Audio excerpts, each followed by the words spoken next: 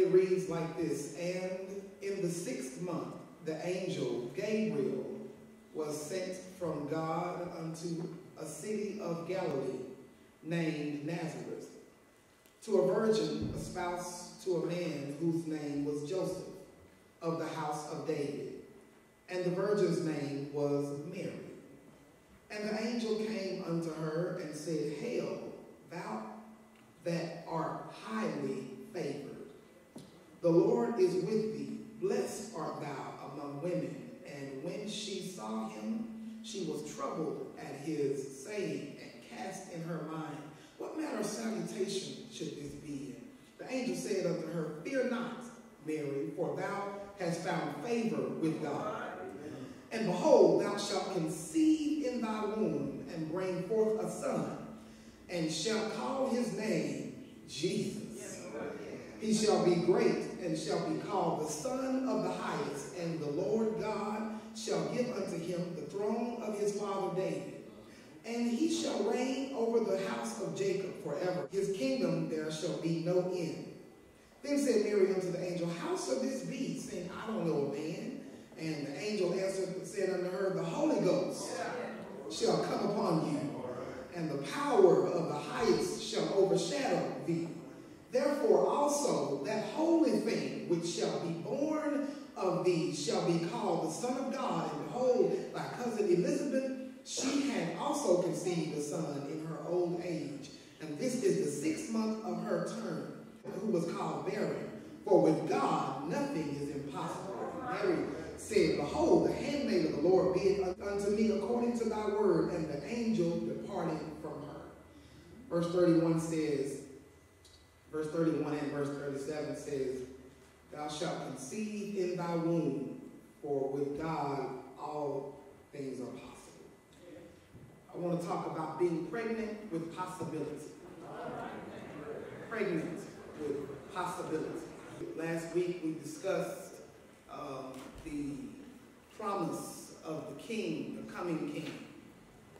We discussed about how the Old Testament captured and promised that Jesus was to come. In our text today, we deal with the pregnancy of Mary. Pregnancy, it's a good thing, and it's a bad thing, depending upon how you look at it. It can be good news for those who are trying and planning. It can be bad news for those who weren't trying and planning. It can be perfect timing for those who are looking for it and have set their minds on it and who have prepared for it financially. And then it can be bad timing for those who have not prepared themselves for the unexpected. It can be the best thing that ever happened to you. And depending upon who you ask, it could also be the worst thing that ever happened to you. Pregnancy is anything. It is possibility. It is the ability to hope for something, see something, and expect something, which is why the other term used to explain this God-given miracle to mankind is called expecting. In that season where one has been impregnated with possibility, they are expecting something. They are expecting something. They're expecting someone. It's hard to lay out what's to be expected because you don't know the child that is going to come forth. You don't know who it's going to look like. You don't know who it's going to act like. You don't know. You hope it don't look like so-and-so, and you hope it don't look like so-and-so. You hope they don't act like so-and-so, and you hope they do get certain traits from certain people, and then you hope they don't get certain traits from, and so it's expectancy. And I thought today that we would take this method that God uses to bring fruit or humanity into the world and apply it to all of us. I did a secret pregnancy test on the church today, on everybody here, and I've got good news and bad news. The good news is all of you are pregnant. Look at how y'all looking at me. Look at how y'all looking at me. I got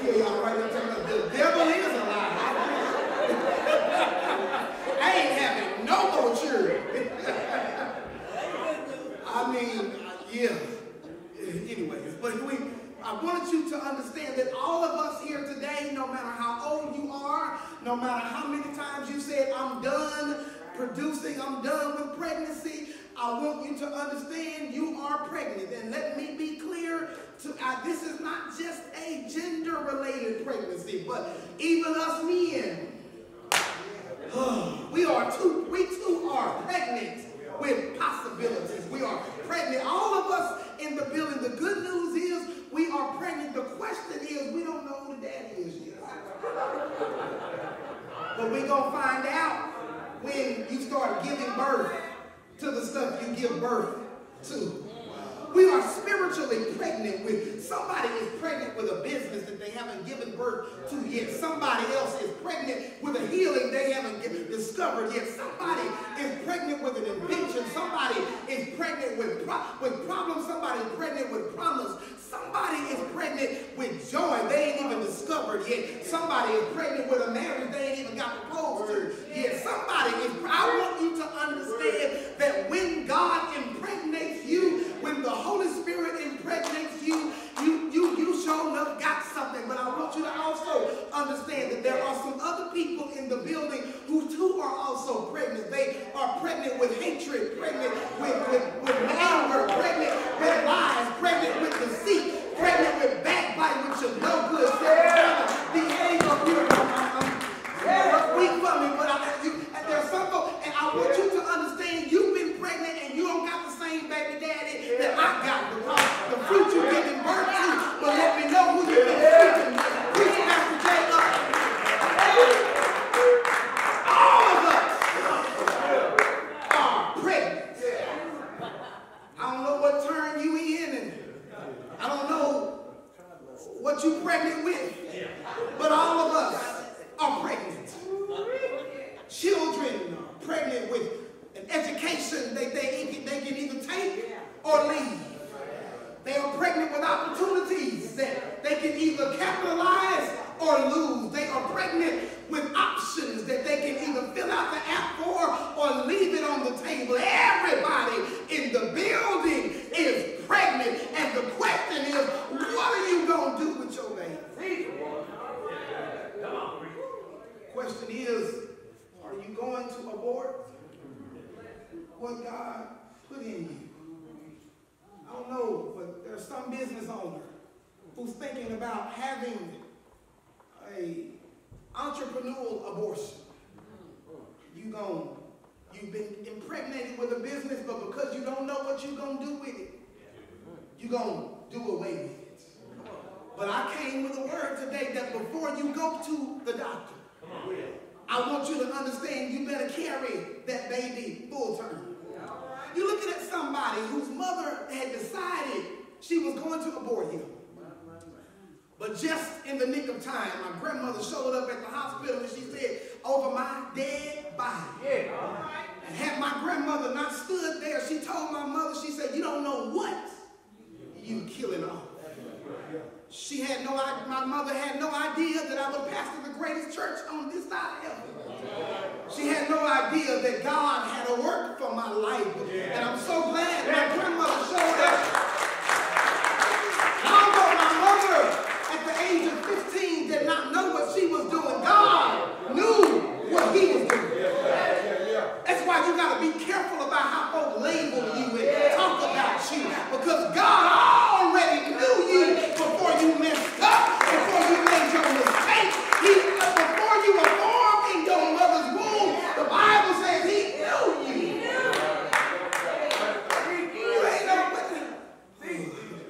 It ain't no secret what God can do.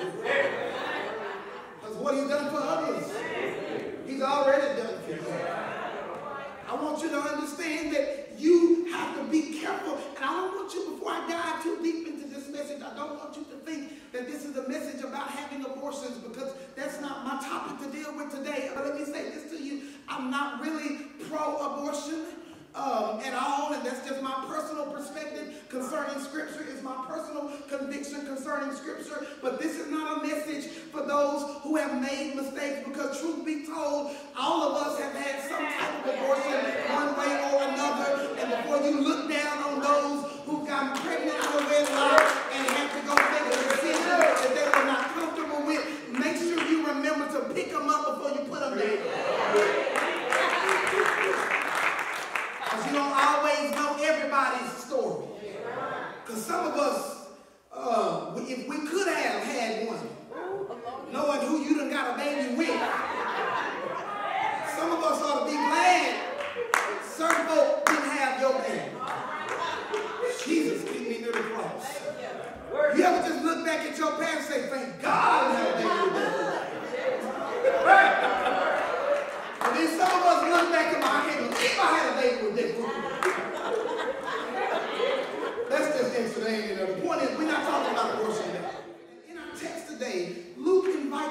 attention to the miracle in Mary. Most times, God does a miracle amongst the people. But this time, he does a miracle in the people. It is the only miracle of its kind. It's the one-of-a-kind miracle. I want you to understand that God reserved those most sacred, those unique miracles for himself. It was nothing for him to open blinded eyes and heal the sick, but when it came to raising the dead and giving birth through virgins, it was something that he reserved for only what he was doing for his son. Right. In order for Jesus to get here, there were so many other ways he could have came. He could have just showed up out of nowhere as a grown man and nobody knew who he was, and he could have just wiped everybody's memory. He could have just appeared out of thin air. But he chose the birth canal so that he could identify with the way we were born. He wanted us to understand how if you can survive the womb, you can make it to the tomb. He wants you to understand that if you can survive in the tight place, you can survive in the world's place. I want you to understand, he decided to preserve this miracle for nobody but him. Nobody else has ever been born through the loins of a virgin. He could have just came out of nowhere. It seems as though God chose Mary's womb to be his dressing room. So that he could change clothes. Because you do know that him coming through the Virgin Mary was not just his first arrival. Jesus has been here the whole time. But he was just God among us. But now he had to become God with us. And I need you to understand that he chose Mary's womb to be his dressing room so that he could change from deity to humanity. It is in this untouched womb that man's best God becomes God's best man. The Bible does not clarify or capture much of Jesus' toddler years. We don't find scriptures that support his first steps or his first words or him slipping and falling on the coffee tables of his father's house. We don't capture those moments where he had to get his bottom tapped because he'd been misbehaving. We don't capture those toddler years and those elementary years of Christ. We got the birth and the baby, and then we go straight into teenage years. The gospel writers do not capture those childhood moments of him. And I want you to understand that there is revelation in the absence of information. I want you to understand that he wants us to see that when he gets here, that he wants us to see him, even though he is a baby, he is still a king. And there's nothing childish about a king. Which reminds me that if you are going to be a king, you must put away childish things. So Luke, being a physician, of all the gospel writers that capture the miracle in Mary's womb, Luke is the one I chose because him being a physician, it captures the most descriptive perspective. Luke being a doctor, he knows that you ain't supposed to be pregnant unless you've been intimate. He knows how to capture all the details. When you understand the four gospel writers, Matthew, Mark, Luke, and John, Luke is the most descriptive because he is a doctor. Matthew is a tax collector, so he is actually going to be the most economical in his approach, in his writings. John was more sensitive. Mark wrote from a perspective of a teenage boy that was not a disciple. John was a more passionate writer. He captured the love of God. But Luke, he captures this gospel in a way that it appeals to the eye of the skeptic. He makes sense of those things that don't make sense. And so in this text we find Luke captures the miracle in Mary's womb, and he teaches us how Mary became pregnant with possibility. And I thought today that we would explore this text and look at the mechanics of the miracle. And the first thing I see is the call that happened. If you look at verse 26 through 29, and I'm not going to read all of that for you, but if you look at verse 26, look at verse 26, and I want you to see something here. Verse 26 says, and in the 6th month, we're going to come back to that, the angel Gabriel was sent from God. Now, unto a city of Galilee and Nazareth. Now, you must understand, that this, of all the angels of God, he sends Gabriel. Now, you must understand, angels are nothing more than God's thoughts made real. Angels are what God uses to accomplish his task.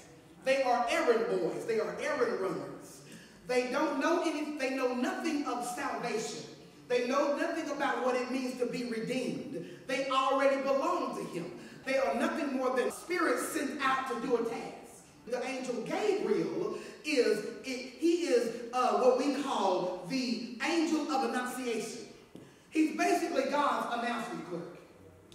He is God's fed media. He is God's, he's the one, the angel that God uses to make announcements. Gabriel shows up first in Daniel chapter 8, verse 16, when he actually gives Daniel the explanation concerning his vision. The vision and the dreams that he had. Gabriel is that angel that explains things and proclaims things. Gabriel is God's angel of annunciation. God sends Gabriel to announce to Mary and have a call, a conversation with her. And at the time he finds her, she's engaged to Joseph. She's getting ready to be married. She's found her dream guy. And they are preparing for their wedding. She's a young girl. She has never been touched. She's never been intimate with anybody else. She's got a husband in waiting. She's engaged to be married to him. In verse 27, it tells us that he's of the house of David. This is significant because God promised that his miracle son would be coming through the lineage of David. As a matter of fact, that lineage even goes back to Abraham. Because the seed, the Bible tells us that the seed of Abraham would be blessed.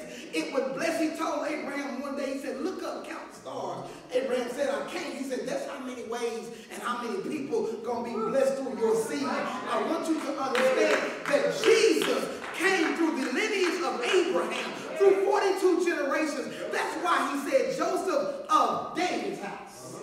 He wanted every devil in hell to know that what I promised in the Old Testament about to happen in the New Testament. Just like he promised it in Matthew chapter 1, verse 16 and 17, it gives us the lineage of Jesus, the 42 generations that Jesus had to come through just to get to her womb. Now, I want you to understand, Joseph is now put into a very tricky position that was not popular then. Joseph is now stepdad.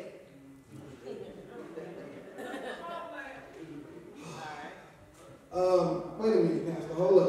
You just lost me, Pastor. Yeah, Joseph is engaged to his wife to be. And already he got to be stepdad. And this ain't just anybody's baby. It's the Holy Ghost baby. The angel tells him, say, look, Mary, I know you engaged, and now you're pregnant by the Holy Ghost, but you found favor.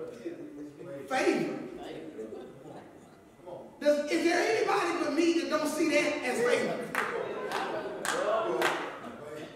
How is it that I'm favored, but my house is disrupted? Has God ever favored you and you were like, God, don't do me no more favor? If this is favor, I don't want it.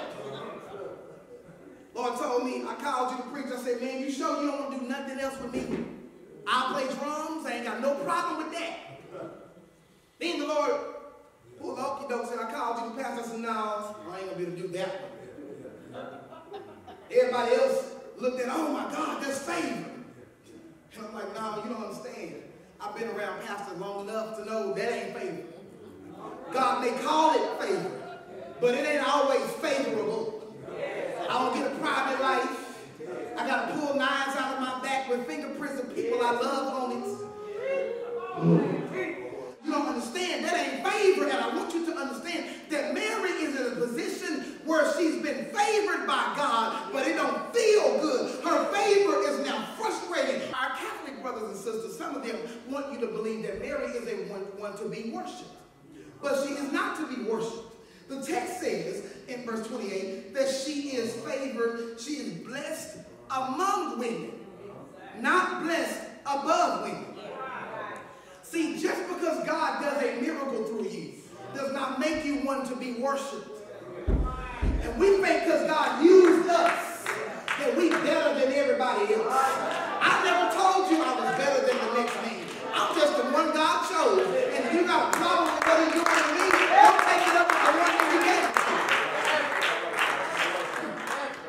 But our Catholics, brothers and sisters, they do believe in Jesus. They believe in salvation. But they believe that Mary should be high and lifted up.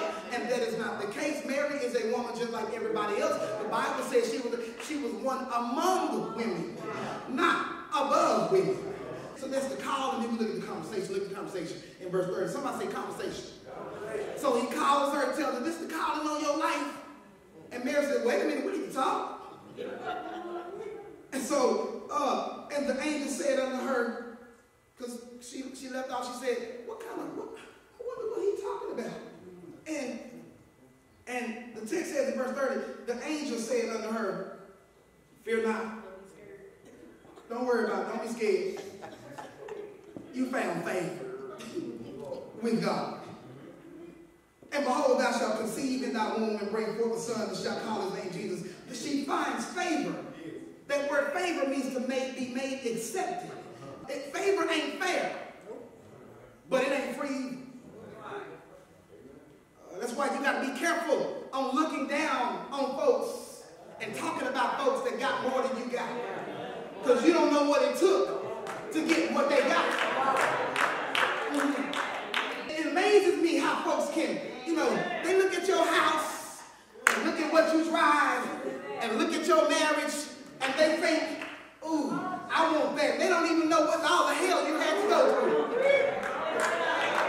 They look at y'all been married 30 plus years, and they don't know y'all spent 2 years apart. You couldn't stand each other for the first 5, and you don't know. They look at your house, and they think, because you got all this stuff, they don't know you can have to work 3 and 4 jobs and eat sandwiches and with no meat on it for lunch and dinner sometimes. Look at how y'all looking at me. You ain't always been where you are, but thanks be to God that he'll bring you.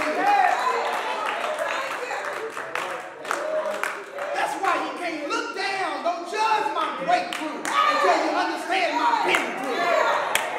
I said, don't judge my breakthrough until you understand my breakthrough. If you want what I got, you better be willing to pay what I paid.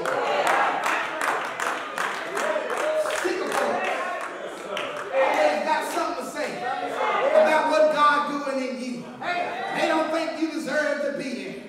Like you ain't like you didn't pay your dues before. A favor ain't free either. I mean, it ain't like God just picked up anybody. He picked up somebody that was a virgin. In other words, she had her part before God did his part. See, maybe the reason God ain't using you is because everybody else is using you.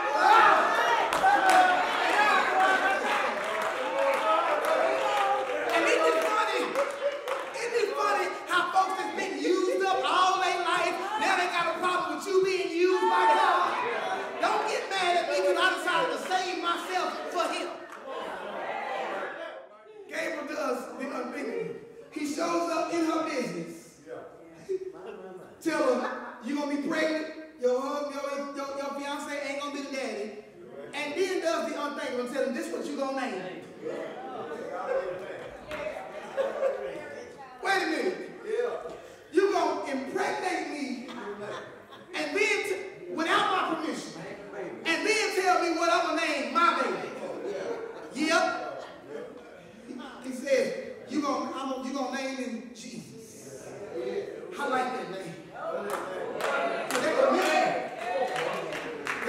Gabriel told her, you got the name of Jesus. Because that 2,000 years later, that name don't mean something.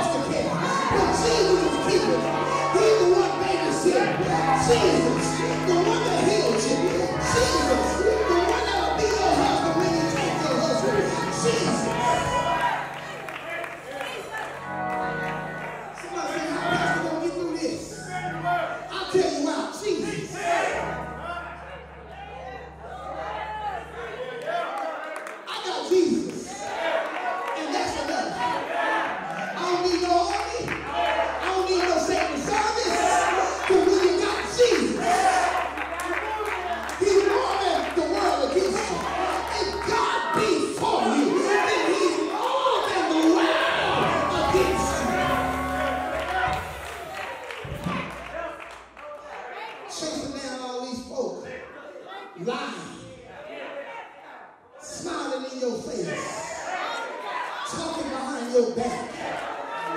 I ain't gonna worry about it. Just call Jesus. He makes all things new. Jesus, my rock. Jesus, my redeemer. I'm supposed to be moved on, but I just got stuck for some reason.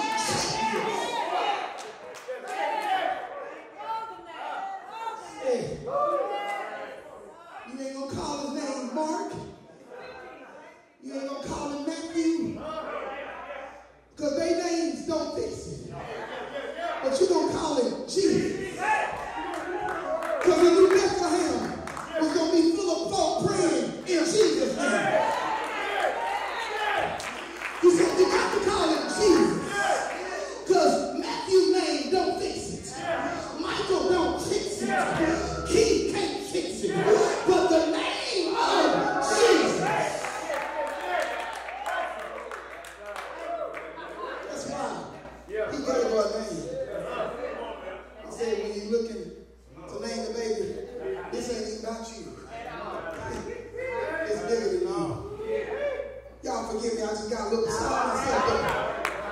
But I wasn't planning to do that, but something about the name Jesus changed the temperature of my family.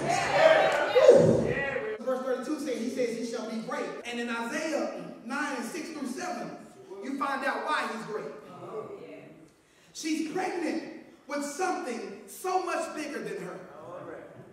Usually, what you are pregnant with is bigger than you.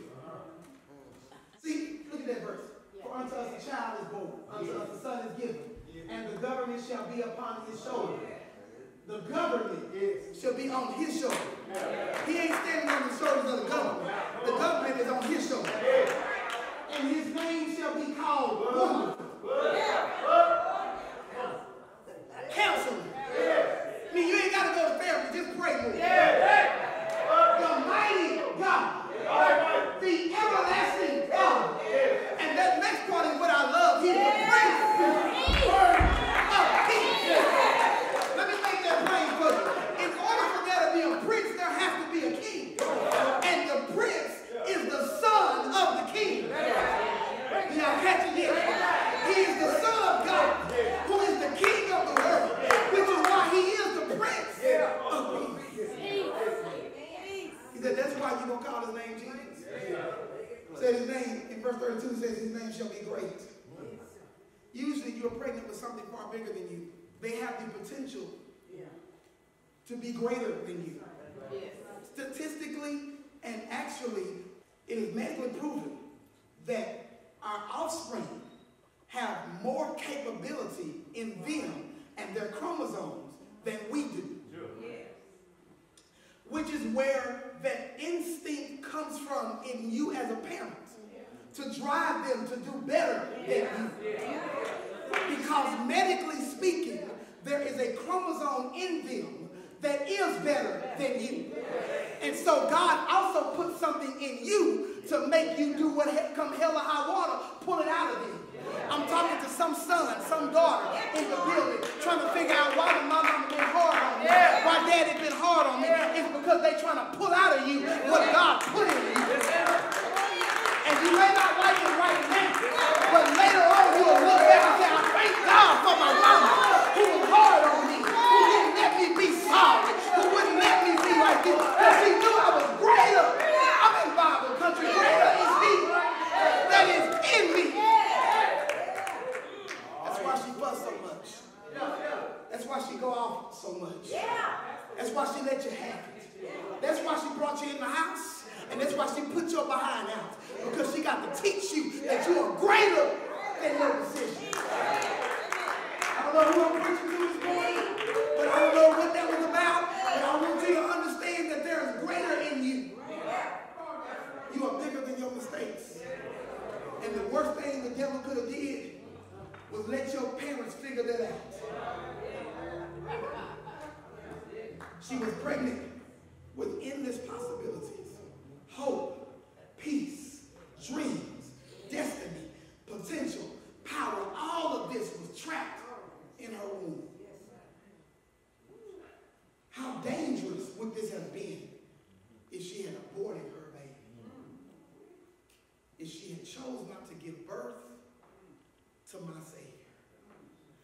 saying that would have been the end.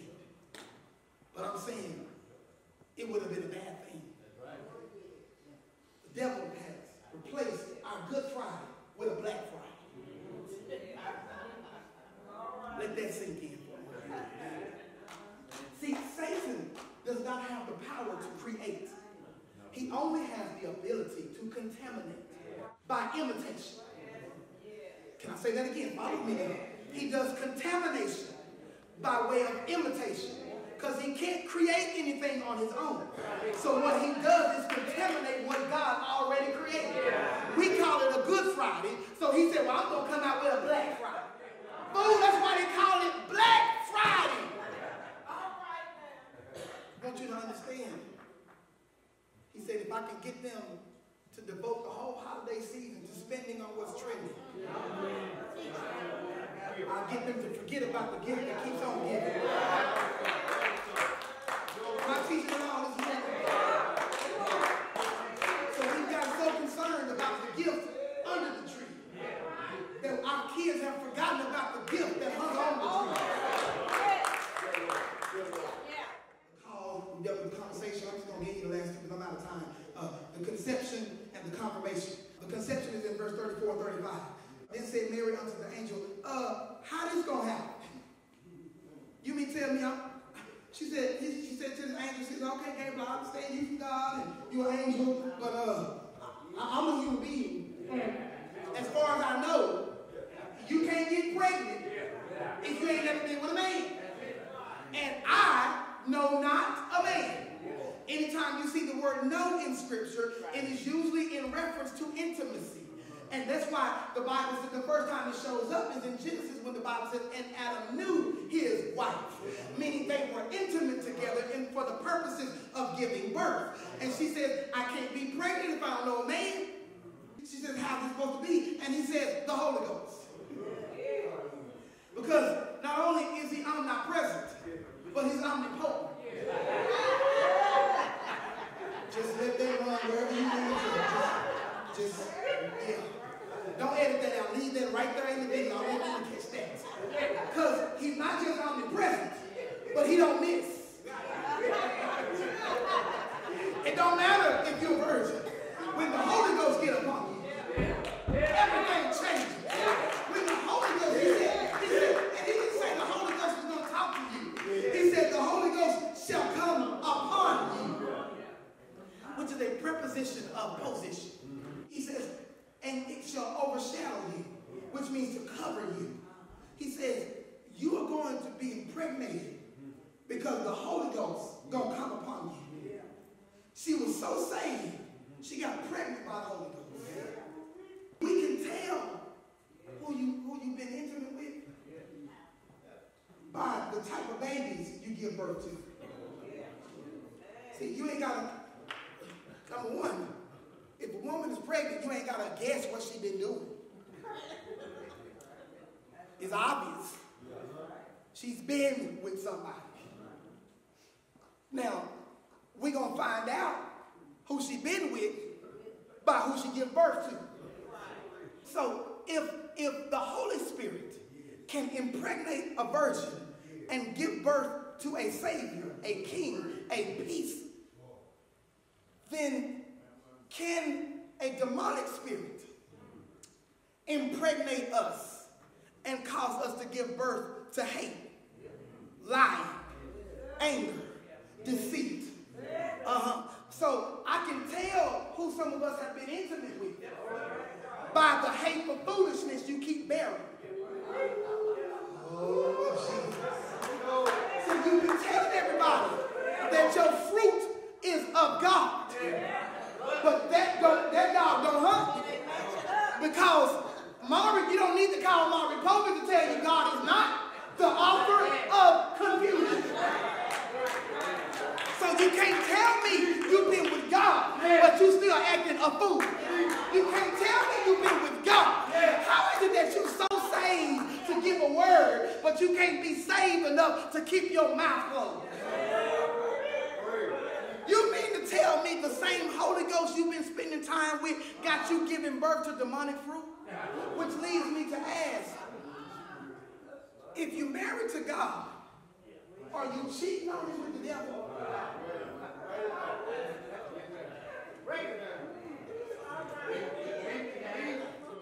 Are you giving birth to kids that ain't got nothing to do with God? Because the fruits of the Spirit are love, joy, peace, long-suffering. You all need to keep going. But you keep giving birth to hate and chaos and mad, and you always quit.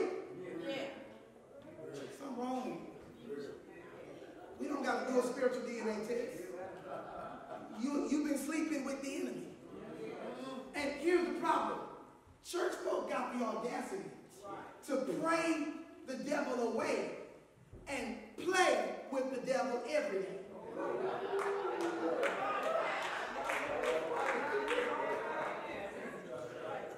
That's the conception. That's the conception. Because if you want the devil to flee, stop courting him. That's why he ain't gone. Because you keep inviting him back. Look, that last thing is confirmation, verse 36 to 38. I'm done with this. So we dealt with the call, we dealt with the conversation, we dealt with the conception, and the last thing is the confirmation. Verse 36 through 38. Text says, and behold, thy cousin Elizabeth, she had also conceived a son in her old age. And this is the 6th month with her, who was called barren.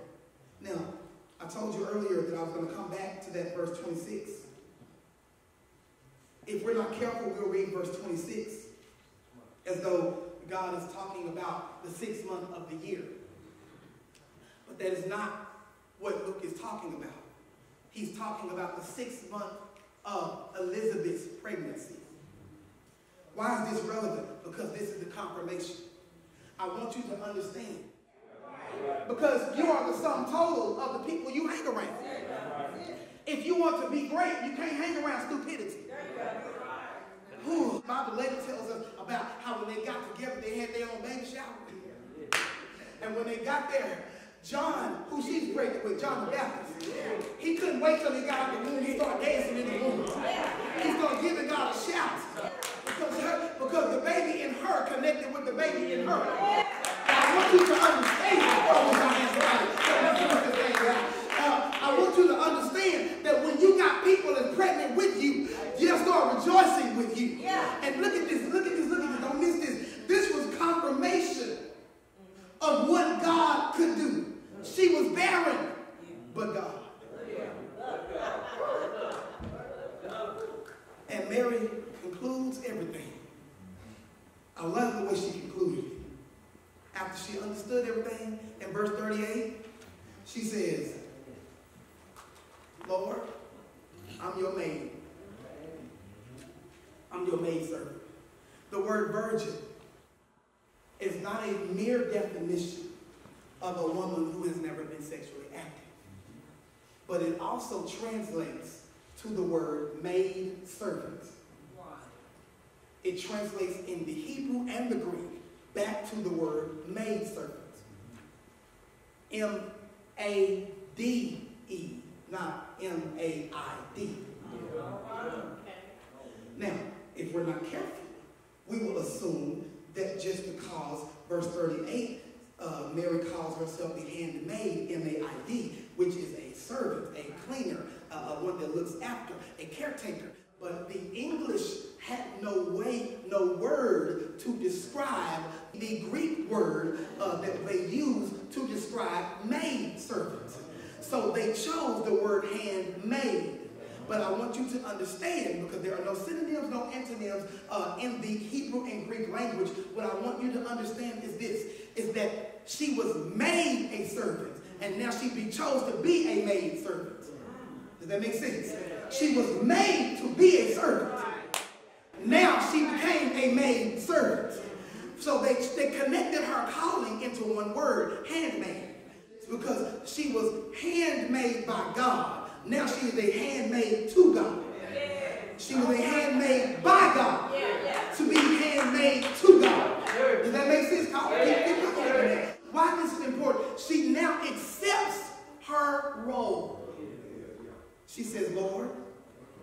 therefore I am your maidservant. And guess what? Then the angel left.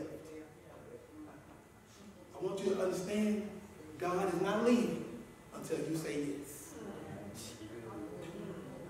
Lord, why you won't leave me alone? Why you got to keep taking me through this because you ain't said yes? And this whole text, although Jesus is the star, it does not move until she said yes. Do you agree to the terms and conditions? She said yes. And I'm so glad she did. Because had she not, we don't know where we would be. All I wanted you to understand today is that you are pregnant with possibilities. I don't know what you're pregnant with, but if it is of God, carry your baby to term. There will be danger in the delivery room, but carry your baby to term. And if God got to cut it out of you, he'll bring it out. But if you're pregnant with demonic fruit, understand two things. Pastor Jay is coming for you. Secondly, when I find you, I'm going to heal you. And I'm going to send that fruit back to the pits of hell. We ain't going to abort it. I'm just going to send it back. And then I'm going to make sure you get connected with the Holy Spirit so you can give birth to better fruit. I don't throw people away. I fix them. And then once we fix them, God can use them. You are pregnant with possibilities. Every head bowed, every eye closed. Father, we thank you so much. Lord, we have been used by everybody. We haven't done what we should have done. We haven't done everything in the way we should have done it. And Lord, we have failed you so many times. We weren't even virgins when you used us. But we thank you that you made us new. That you used us anyway. Lord, prepare us to be a sanctuary, pure and holy, tried and true. With thanksgiving, we'll be a willing sanctuary for you.